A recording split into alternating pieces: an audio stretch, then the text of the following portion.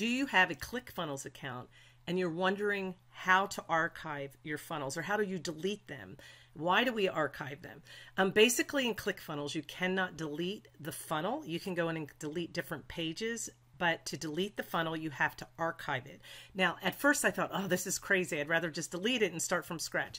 The nice thing about archiving is if you have a funnel that somebody gave you, maybe you downloaded it, you went to somebody else's YouTube video or to their blog or something like that, and they offered you a free funnel, and it's not something you're using right now, but it's building up your amount of funnels. If you have the $97 program, you can only have 20 funnels, 100 pages, and that can get used up pretty quickly if people keep giving you all these free funnels. So my advice is to go in, clean up your funnels, and only keep the ones that you are currently working on and archive them. And the neat thing about archiving them is you can, one, control how many pages and funnels you have, and you can always go back down and reinstate them. So if you change your mind as you're building your business, maybe you build a couple funnels that currently don't end up being profitable, so you archive them, you can go back into your archives and pull something else up. So it is a good thing, and I'm going to show you how to do it. The first thing you want to do is go under ClickFunnels up here, the tab, and then ClickFunnels.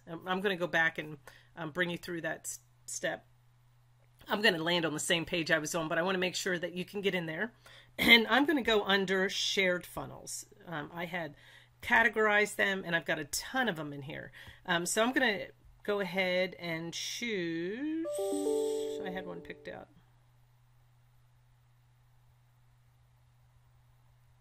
Oh, the mentor business in a box. There's a copy.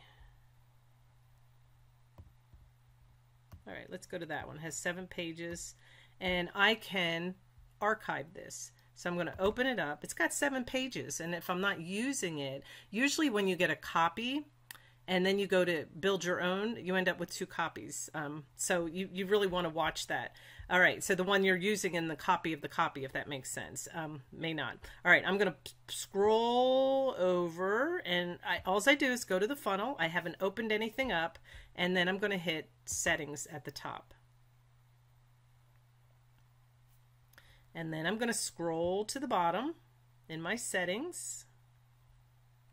And right here it says archive funnel. You just select that and you have it archived. I highly recommend you clean it up, archive it. You do not need to go out, fill up your funnel in here and go over the amount that you're allowed. If you're new, you can survive on the lower program at $97 a month. You don't have to increase your membership. Just keep it small. You're new. You're just beginning. You don't need those extra expenses. You need to just learn how to organize. All right.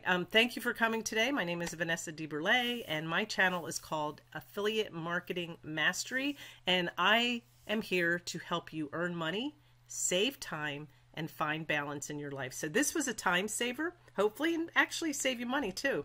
If you go in and clean it up and stay within the perimeters of that $97 program. All right, that's all I got for you today. No links, just give me a thumbs up if this was helpful, and I'll see you on the next video.